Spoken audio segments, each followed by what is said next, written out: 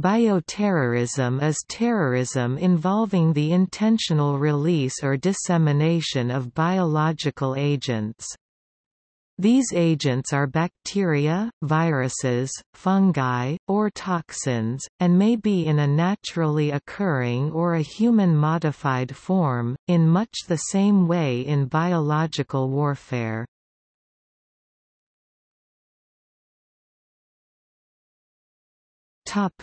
Definition.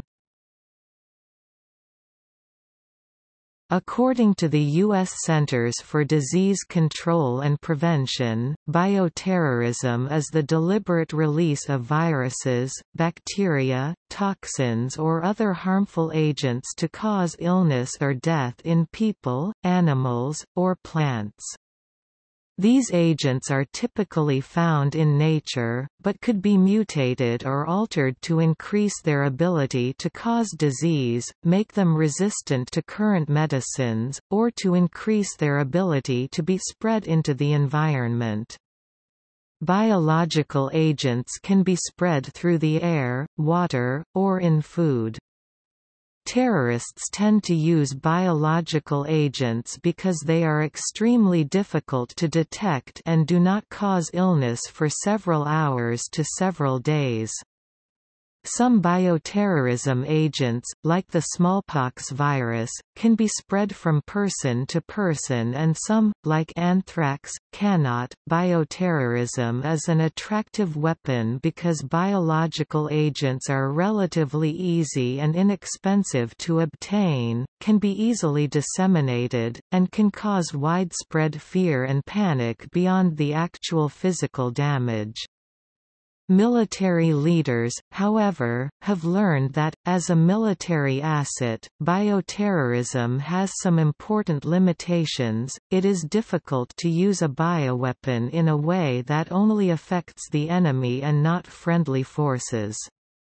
A biological weapon is useful to terrorists mainly as a method of creating mass panic and disruption to a state or a country.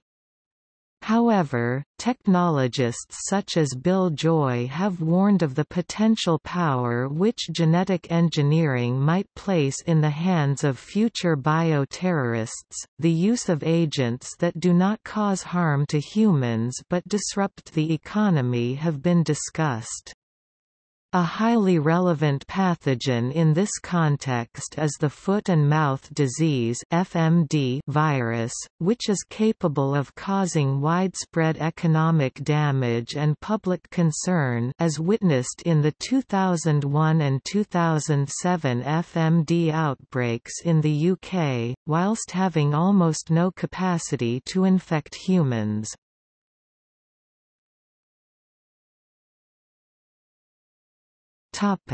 20th century. By the time World War I began, attempts to use anthrax were directed at animal populations. This generally proved to be ineffective. Shortly after the start of World War I, Germany launched a biological sabotage campaign in the United States, Russia, Romania, and France. At that time, Anton Dilger lived in Germany, but in 1915 he was sent to the United States carrying cultures of glanders, a virulent disease of horses and mules. Dilger set up a laboratory in his home in Chevy Chase, Maryland. He used stevedores working the docks in Baltimore to infect horses with glanders while they were waiting to be shipped to Britain. Dilger was under suspicion as being a German agent, but was never arrested. Dilger eventually fled to Madrid, Spain, where he died during the influenza pandemic of 1918. In 1916, the Russians arrested a German agent with similar intentions.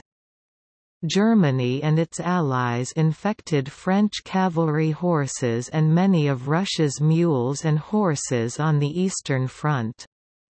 These actions hindered artillery and troop movements, as well as supply convoys. In 1972, police in Chicago arrested two college students, Alan Schwander and Stephen Para, who had planned to poison the city's water supply with typhoid and other bacteria. Schwander had founded a terrorist group, RISE, while Para collected and grew cultures from the hospital where he worked. The two men fled to Cuba after being released on bail. Schwander died of natural causes in 1974, while Para returned to the U.S. in 1975 and was put on probation. In 1980, the World Health Organization (WHO) announced the eradication of smallpox, a highly contagious and incurable disease. Although the disease has been eliminated in the wild, frozen stocks of smallpox virus are still maintained by the governments of the United States and Russia. Disastrous consequences are feared if rogue politicians or terrorists were to get hold of the smallpox strains. Since vaccination programs are now terminated, the world population is more susceptible to smallpox than ever before. In Oregon in 1984, followers of the Bhagwan Sri Rajneesh attempted to control a local election by incapacitating the local population. This was done by infecting salad bars in 11 restaurants, produce in grocery stores, doorknobs, and other public domains with Salmonella typhimurium bacteria in the city of The Dalles, Oregon. The attack infected 751 people with severe food poisoning. There were no fatalities. This incident was the first known bioterrorist attack in the United States in the 20th century. It was also the single largest bioterrorism attack on U.S. soil. In June 1993, the religious group Aum Shinrikyo released anthrax in Tokyo. Eyewitnesses reported a foul odor. The attack was a total failure, infecting not a single person. The reason for this is that the group used the vaccine strain of the bacterium. The spores recovered from the attack showed that they were identical to an anthrax vaccine strain given to animals at the time. These vaccine strains are missing the genes that cause a symptomatic response. In September and October 2001, several cases of anthrax broke out in the United States, apparently caused deliberately. Letters laced with infectious anthrax were concurrently delivered to news media offices and the U.S. Congress, alongside an ambiguously related case in Chile. The letters killed 5.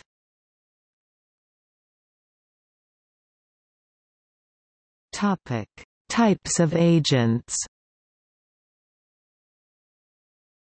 Under current United States law, bioagents which have been declared by the U.S. Department of Health and Human Services or the U.S. Department of Agriculture to have the potential to pose a severe threat to public health and safety, are officially defined as select agents.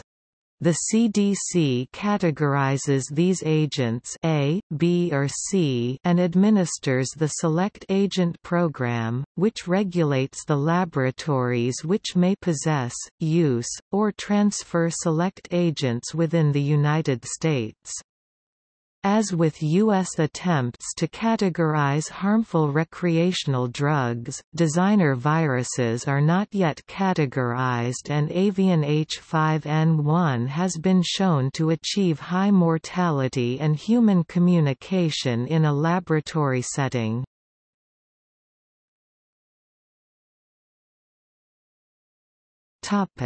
Category A. These high-priority agents pose a risk to national security, can be easily transmitted and disseminated, result in high mortality, have potential major public health impact, may cause public panic, or require special action for public health preparedness. Tularemia or rabbit fever. Tularemia has a very low fatality rate if treated, but can severely incapacitate. The disease is caused by the Francisella tularensis bacterium, and can be contracted through contact with fur, inhalation, ingestion of contaminated water or insect bites.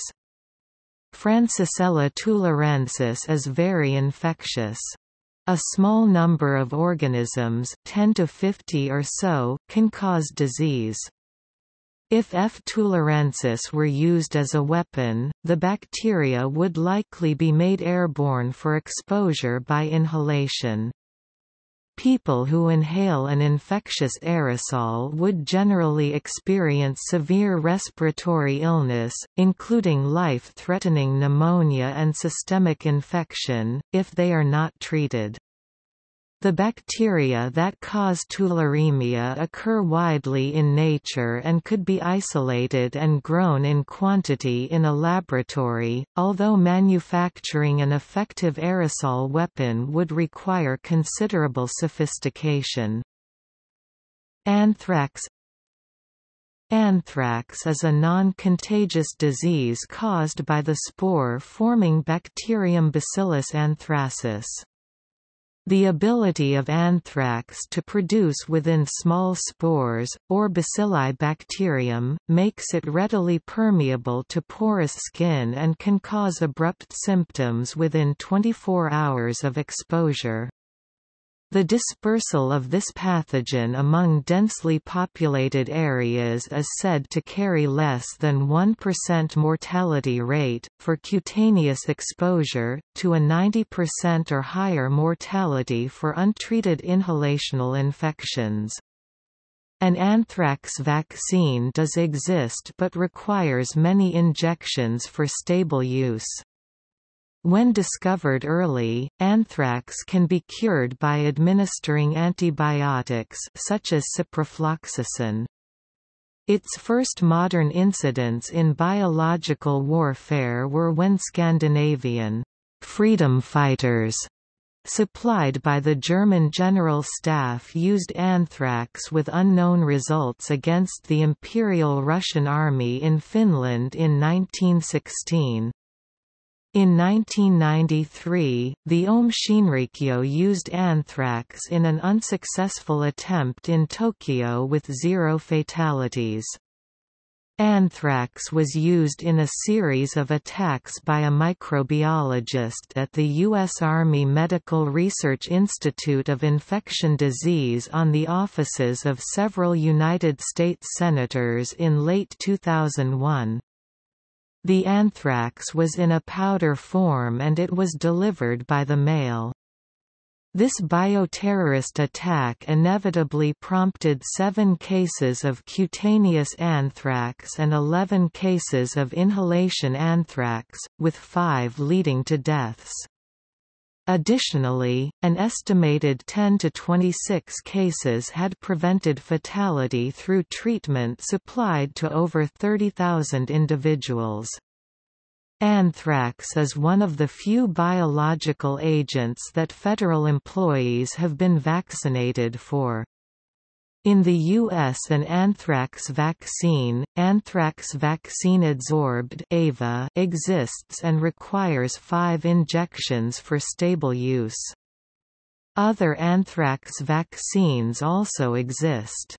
The strain used in the 2001 anthrax attack was identical to the strain used by the USAMRIID. Smallpox. Smallpox is a highly contagious virus. It is transmitted easily through the atmosphere and has a high mortality rate, 20 to 40%. Smallpox was eradicated in the world in the 1970s, thanks to a worldwide vaccination program. However, some virus samples are still available in Russian and American laboratories. Some believe that after the collapse of the Soviet Union, cultures of smallpox have become available in other countries. Although people born pre-1970 will have been vaccinated for smallpox under the WHO program, the effectiveness of vaccination is limited since the vaccine provides high level of immunity for only 3 to 5 years. Revaccination's protection lasts longer. As a biological weapon, smallpox is dangerous because of the highly contagious nature of both the infected and their pox. Also, the infrequency with which vaccines are administered among the general population, since the eradication of the disease would leave most people unprotected in the event of an outbreak. Smallpox occurs only in humans, and has no external hosts or vectors. Botulinum toxin. The neurotoxin botulinum is one of the deadliest toxins known, and is produced by the bacterium Clostridium botulinum. Botulism causes death by respiratory failure and paralysis. Furthermore, the toxin is readily available worldwide due to its cosmetic applications in injections. Bubonic plague. Plague is a disease caused by the Yersinia pestis bacterium. Rodents are the normal host of plague, and the disease is transmitted to humans by flea bites and occasionally by aerosol in the form of pneumonic plague. The disease has a history of use in biological warfare dating back many centuries, and is considered a threat due to its ease of culture and ability to remain in circulation among local rodents for a long period of time. The weaponized threat comes mainly in the form of pneumonic plague, infection by inhalation. It was the disease that caused the Black Death in medieval Europe. Viral hemorrhagic fevers.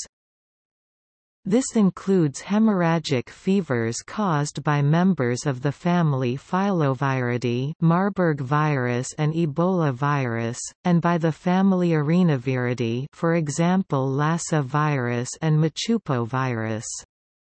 Ebola virus disease, in particular, has caused high fatality rates ranging from 25 to 90% with a 50% average. No cure currently exists, although vaccines are in development. The Soviet Union investigated the use of filoviruses for biological warfare, and the Om-Shinrikyo group unsuccessfully attempted to obtain cultures of Ebola virus. Death from Ebola virus disease is commonly due to multiple organ failure and hypovolemic shock. Marburg virus was first discovered in Marburg, Germany. No treatments currently exist aside from supportive care. The arenaviruses have a somewhat reduced case fatality rate compared to disease caused by filoviruses, but are more widely distributed, chiefly in Central Africa and South America.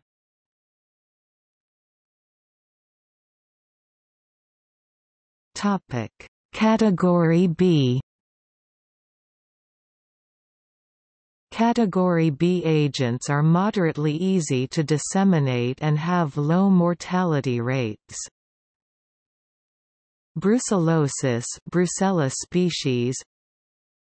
Epsilon toxin of Clostridium perfringens. Food safety threats, for example, Salmonella species, E. coli O157, H7, Shigella, Staphylococcus aureus. Glanders, Burkholderia malae. melioidosis, Burkholderia pseudomalae, psittacosis, Chlamydia psittaci, Q fever, Coxiella burnetii, ricin toxin from Ricinus communis, castor beans, abrin toxin from Abris precatorius, rosary peas, staphylococcal enterotoxin B, typhus, Rickettsia prowazekii, viral encephalitis, alphaviruses, for example, Venezuelan equine encephalitis, Eastern equine encephalitis, Western equine encephalitis, water supply threats, for example, Vibrio cholerae, Cryptosporidium parvum. Topic: Category C. Category C agents are emerging pathogens that might be engineered for mass dissemination because of their availability, ease of production and dissemination, high mortality rate, or ability to cause a major health impact. Nipah virus, hantavirus, SARS, H1N1, a strain of influenza, HIV, AIDS.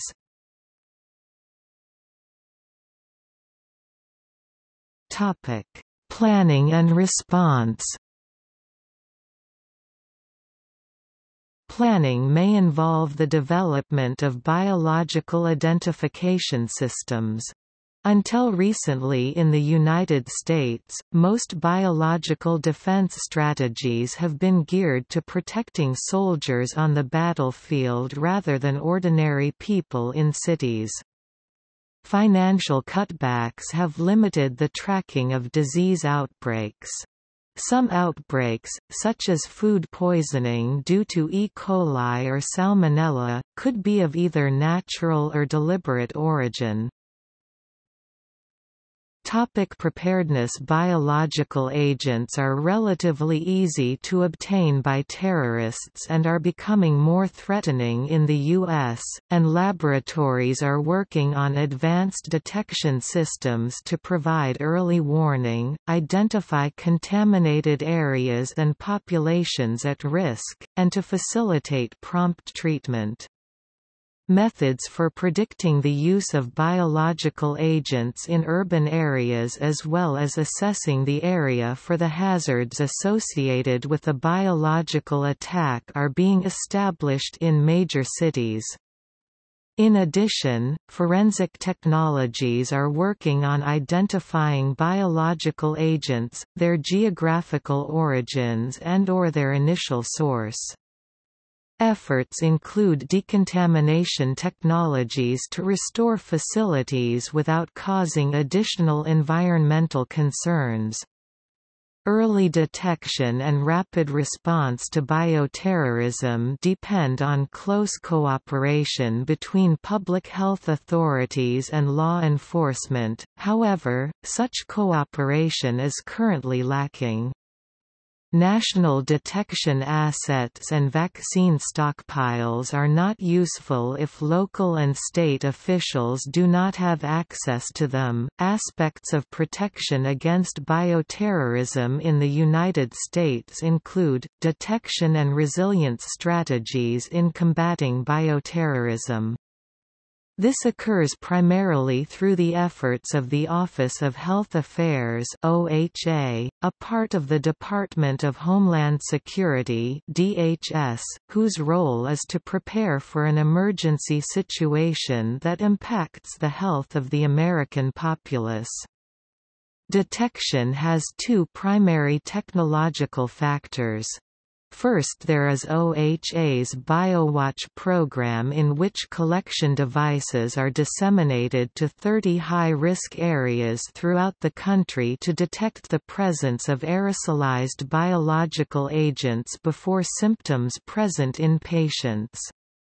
This is significant primarily because it allows a more proactive response to a disease outbreak rather than the more passive treatment of the past.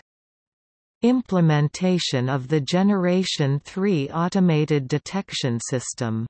This advancement is significant simply because it enables action to be taken in 4 to 6 hours due to its automatic response system, whereas the previous system required aerosol detectors to be manually transported to laboratories. Resilience is a multifaceted issue as well, as addressed by OHA. One way in which this is ensured is through exercises that establish preparedness. Programs like the Anthrax Response Exercise Series exist to ensure that, regardless of the incident, all emergency personnel will be aware of the role they must fill. Moreover, by providing information and education to public leaders, emergency medical services and all employees of the DHS, suggests it can significantly decrease the impact of bioterrorism. Enhancing the technological capabilities of first responders is accomplished through numerous strategies. The first of these strategies was developed by the Science and Technology Directorate (S&T) of DHS to ensure that the danger of suspicious powders could be effectively assessed, as many dangerous biological agents such as anthrax exist as a white powder. By testing the accuracy and specificity of commercially available systems used by first responders, the hope is that all biologically harmful powders can be rendered ineffective. Enhanced equipment for first responders.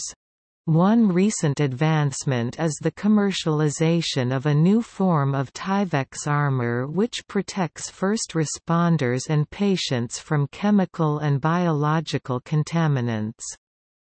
There has also been a new generation of self-contained breathing apparatuses (SCBA), which has been recently made more robust against bioterrorism agents.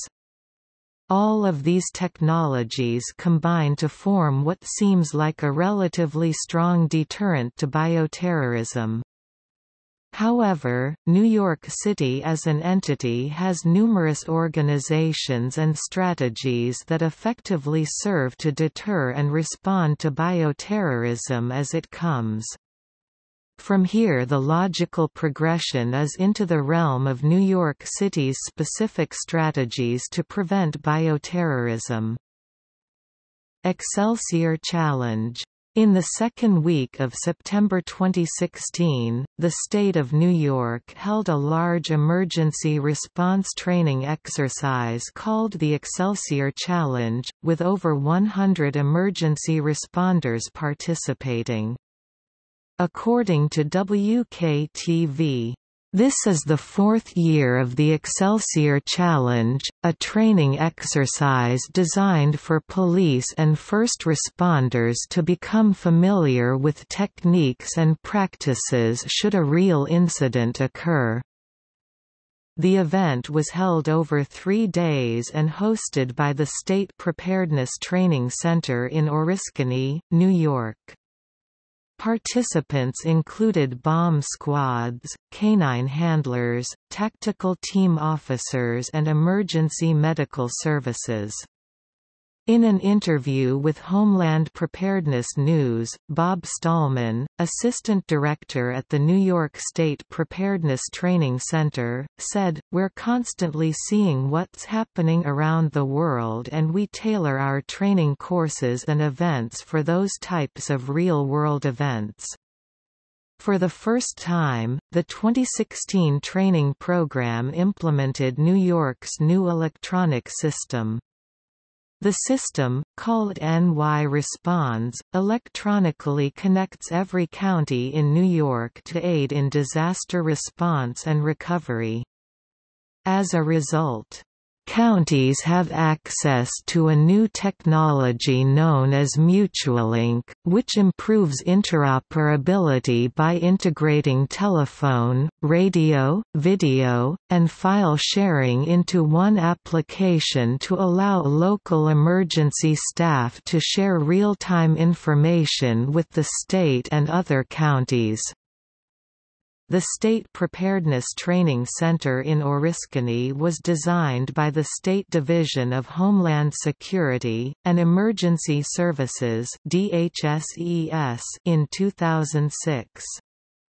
It cost $42 million to construct on over 1,100 acres and is available for training 360 days a year.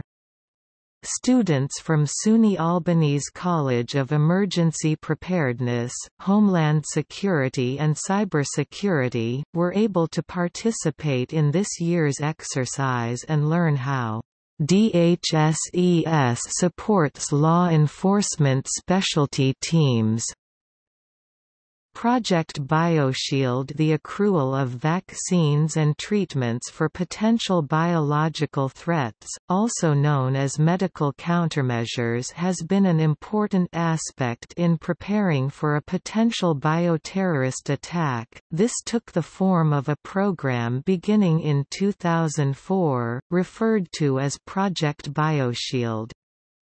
The significance of this program should not be overlooked, as there is currently enough smallpox vaccine to inoculate every United States citizen, and a variety of therapeutic drugs to treat the infected. The Department of Defense also has a variety of laboratories currently working to increase the quantity and efficacy of countermeasures that comprise the national stockpile. Efforts have also been taken to ensure that these medical countermeasures can be disseminated effectively in the event of a bioterrorist attack. The National Association of Chain Drug Stores championed this cause by encouraging the participation of the private sector in improving the distribution of such countermeasures if required. On a CNN news broadcast in 2011, the CNN chief medical correspondent, Dr. Sanjay Gupta, weighed in on the American government's recent approach to bioterrorist threats.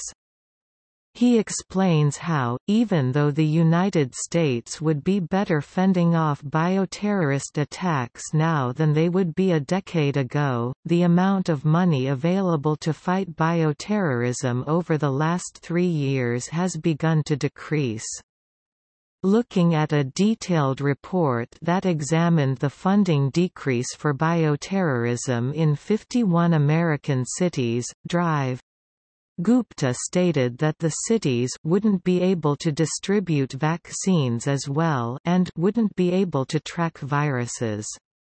He went on to say that movie portrayals of global pandemics, such as Contagion, were actually quite possible and may occur in the United States under the right conditions. A news broadcast by MSNBC in 2010 also stressed the low levels of bioterrorism preparedness in the United States. The broadcast stated that a bipartisan report gave the Obama administration a failing grade for its efforts to respond to a bioterrorist attack. The news broadcast invited the former New York City Police Commissioner, Howard Safir, to explain how the government would fare in combating such an attack. He said how biological and chemical weapons are probable and relatively easy to disperse. Furthermore, Safir thought that efficiency in bioterrorism preparedness is not necessarily a question of money, but is instead dependent on putting resources in the right places. The broadcast suggested that the nation was not ready for something more serious. In a September 2016 interview conducted by Homeland Preparedness News, Daniel Gerstein, a senior policy researcher for the RAND Corporation, stresses the importance in preparing for potential bioterrorist attacks on the nation. He implored the U.S. government to take the proper and necessary actions to implement a strategic plan of action to save as many lives as possible and to safeguard against potential chaos and confusion.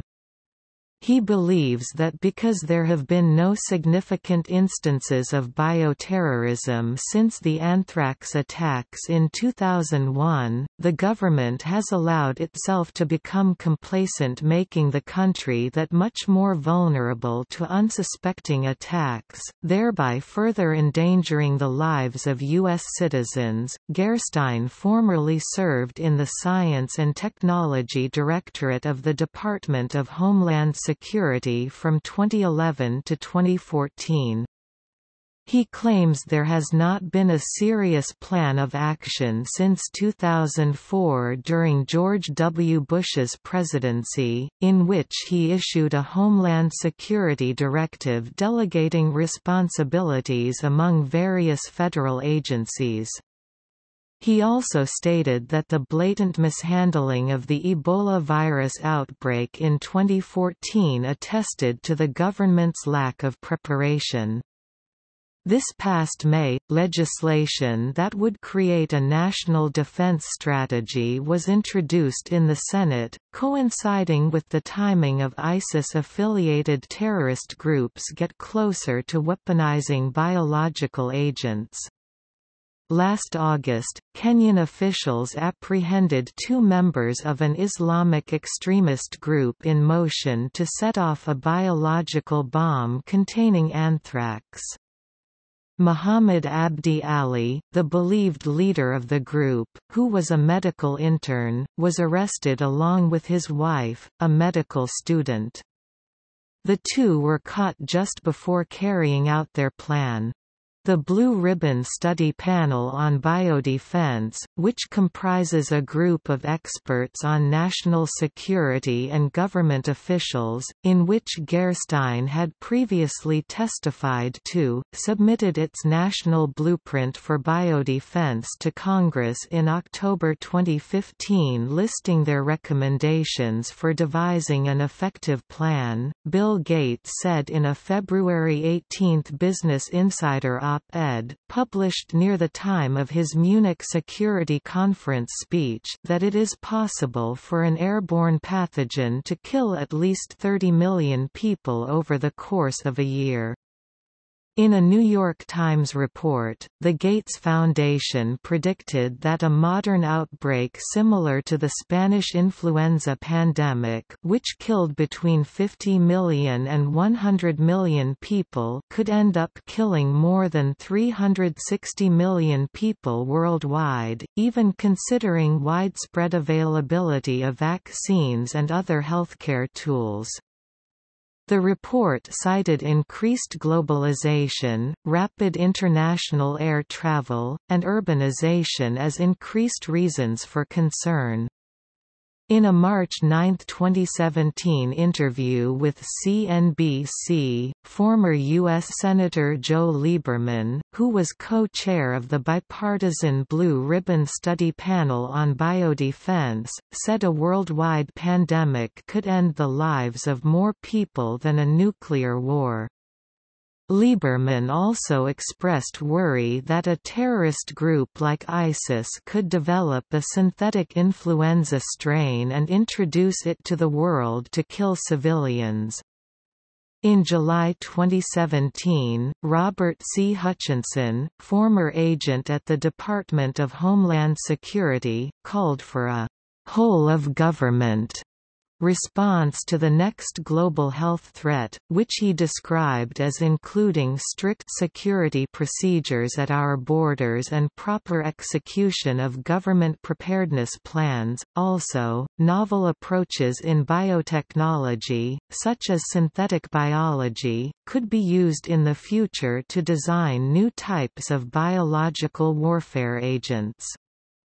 Special attention has to be laid on future experiments of concern that would demonstrate how to render a vaccine ineffective, would confer resistance to therapeutically useful antibiotics or antiviral agents, would enhance the virulence of a pathogen or render a non-pathogen virulent, would increase transmissibility of a pathogen, would alter the host range of a pathogen, would enable the evasion of diagnostic, detection tools, would enable the weaponization of a biological agent or toxin. Most of the biosecurity concerns in synthetic biology, however, are focused on the role of DNA synthesis and the risk of producing genetic material of lethal viruses, e.g. 1918 Spanish flu, polio, in the lab.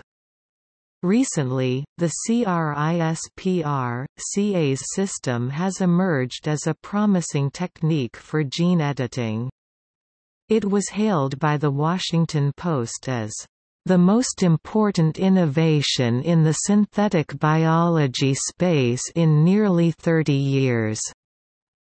While other methods take months or years to edit gene sequences, CRISPR speeds that time up to weeks. However, due to its ease of use and accessibility, it has raised a number of ethical concerns, especially surrounding its use in the biohacking space.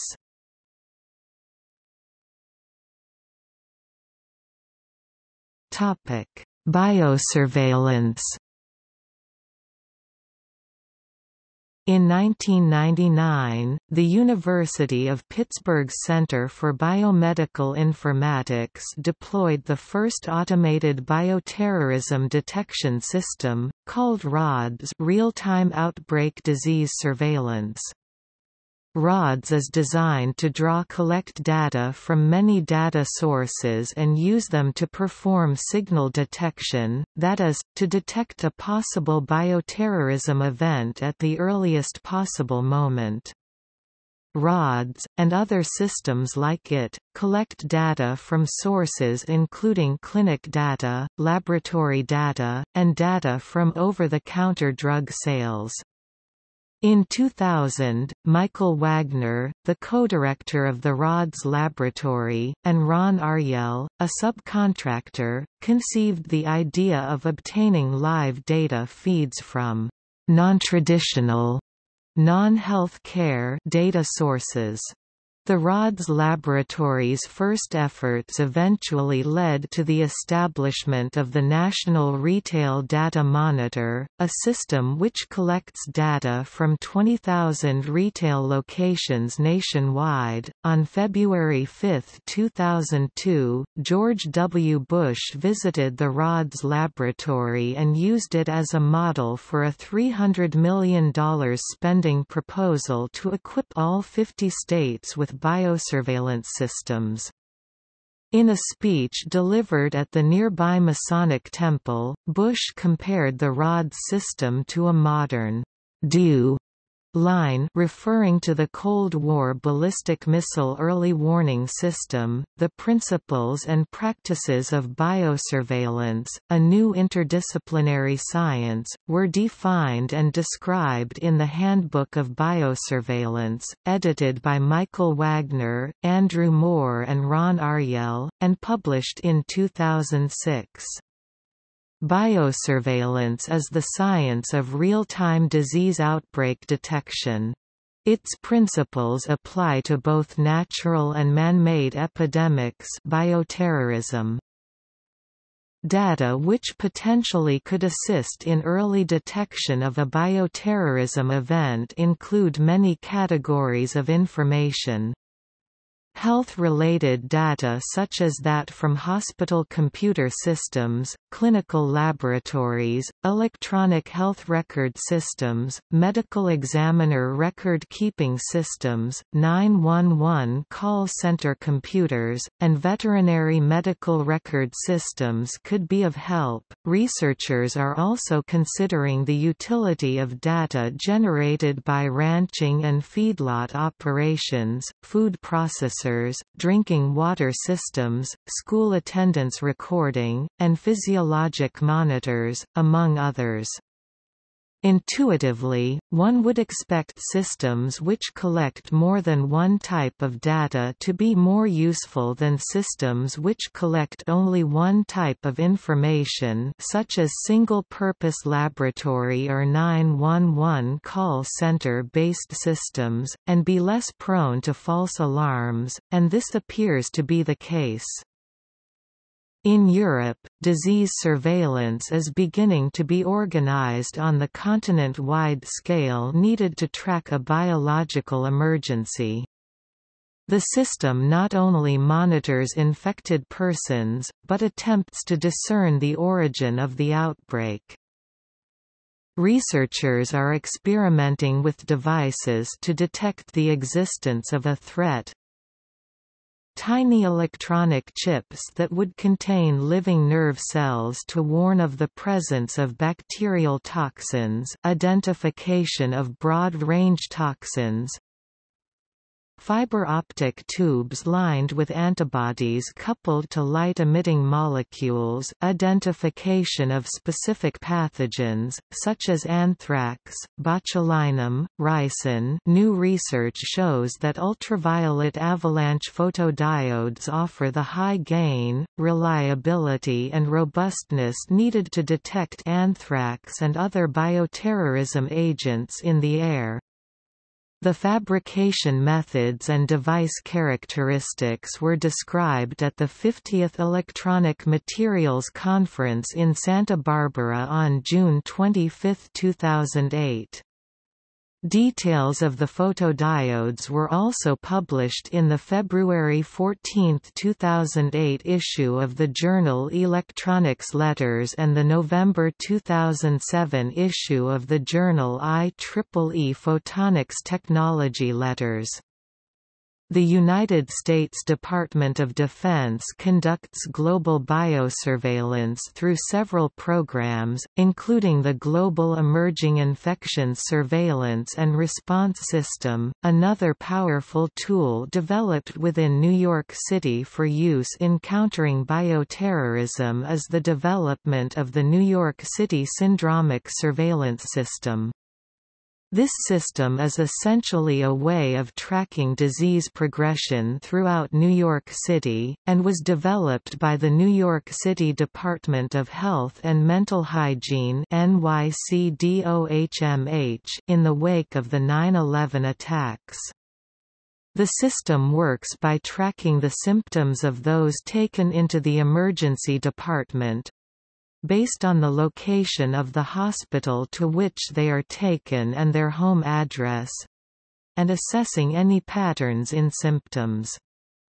These established trends can then be observed by medical epidemiologists to determine if there are any disease outbreaks in any particular locales. Maps of disease prevalence can then be created rather easily.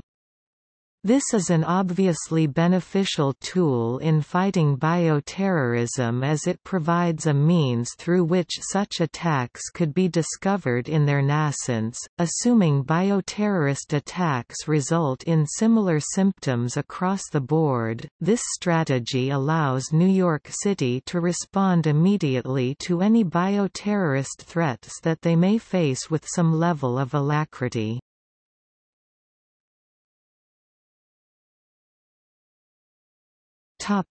Response to bioterrorism incident or threat. Government agencies which would be called on to respond to a bioterrorism incident would include law enforcement, hazardous materials, decontamination units and emergency medical units, if they exist.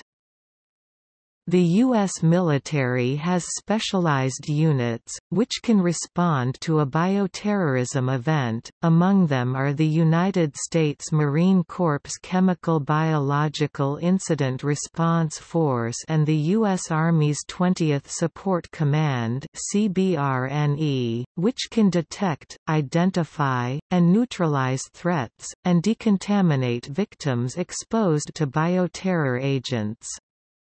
U.S. response would include the Center for Disease Control.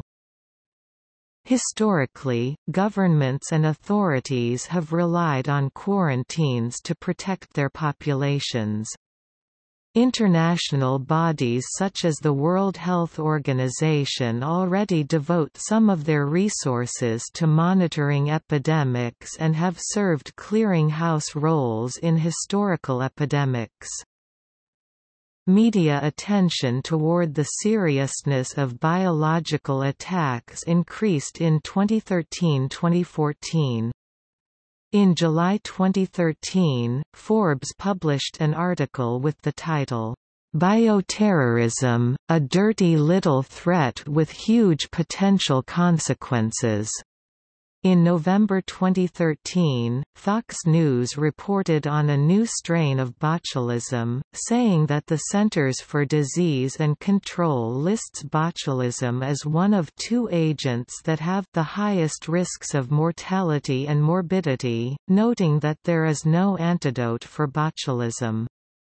USA Today reported that the U.S. military in November was trying to develop a vaccine for troops from the bacteria that cause the disease Q fever, an agent the military once used as a biological weapon. In February 2014, the former Special Assistant and Senior Director for Biodefense Policy to President George W. Bush called the bioterrorism risk imminent and uncertain, and Congressman Bill Pascrell called for increasing federal measures against bioterrorism as a matter of life or death. The New York Times wrote a story saying the United States would spend $40 million to help certain low- and middle-income countries deal with the threats of bioterrorism and infectious diseases. Bill Gates has warned that bioterrorism could kill more people than nuclear war. In February 2018, a CNN employee discovered on an airplane a sensitive, top-secret document in the seatback pouch explaining how the Department of Homeland Security would respond to a bioterrorism attack at the Super Bowl.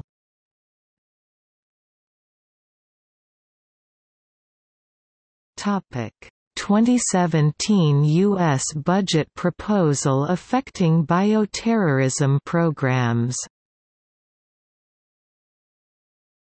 President Donald Trump promoted his first budget around keeping America safe. However, one aspect of defense would receive less money: protecting the nation from deadly pathogens, man-made or natural, according to the New York Times.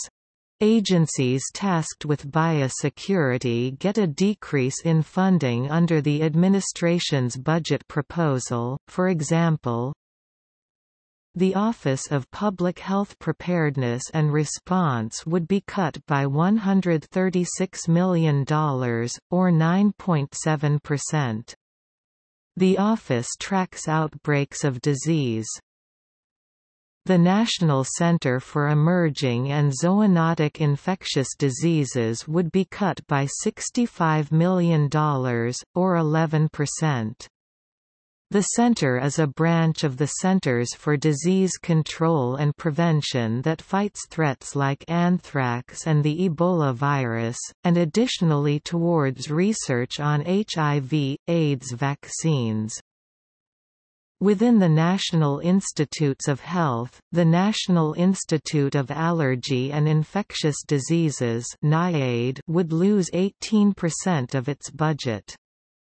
NIAID oversees responses to Zika, Ebola, and HIV/AIDS vaccine research. The next weapon of mass destruction may not be a bomb. Lawrence O. Gustine, the director of the World Health Organization's Collaborating Center on Public Health Law and Human Rights, told The New York Times, "It may be a tiny pathogen that you can't see, smell or taste, and by the time we discover it, it'll be too late."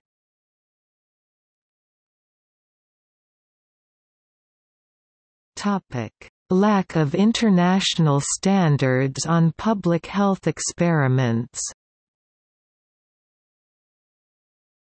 Dr. Tom Inglesey, the CEO and director of the Center for Health Security at the Johns Hopkins Bloomberg School of Public Health and an internationally recognized expert on public health preparedness, pandemic and emerging infectious disease, said in 2017 that the lack of an internationally standardized approval process that could be used to guide countries in conducting public health experiments for resurrecting a disease that's already been eradicated increases the risk that the disease could be used in bioterrorism. He was referring to the lab synthesis of horsepox in 2017 by researchers at the University of Alberta. Those researchers recreated horsepox, an extinct cousin of the smallpox virus, in order to research new ways to treat cancer. In popular culture